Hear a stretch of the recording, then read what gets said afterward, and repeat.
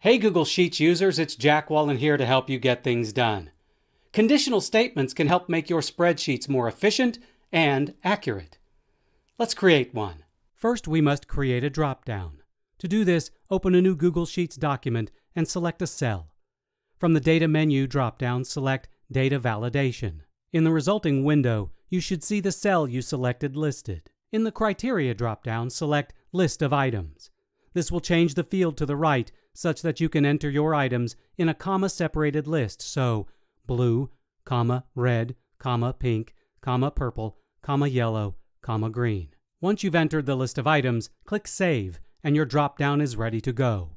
This is the more challenging part of the task, only because the conditional statement is a bit complex. For our example, our dropdown is in cell A8, so the conditional statement would be as you see in the article below.